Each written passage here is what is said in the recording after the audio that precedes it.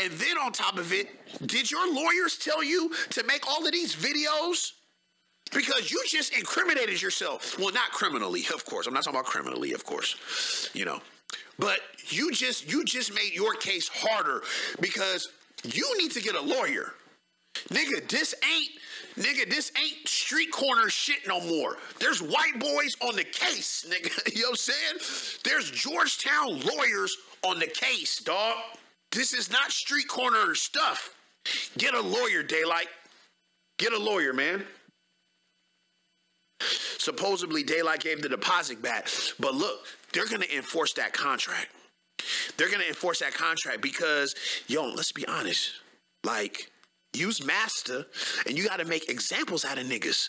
Let's just, you know what I'm saying? I'm sorry to talk like that, but sometimes you got to do that. Sometimes you got to make an example out of a nigga. Like, you got kids, sometimes you got to spank them extra hard, and the other one see, oh, I'm not going to fuck with him. Nah.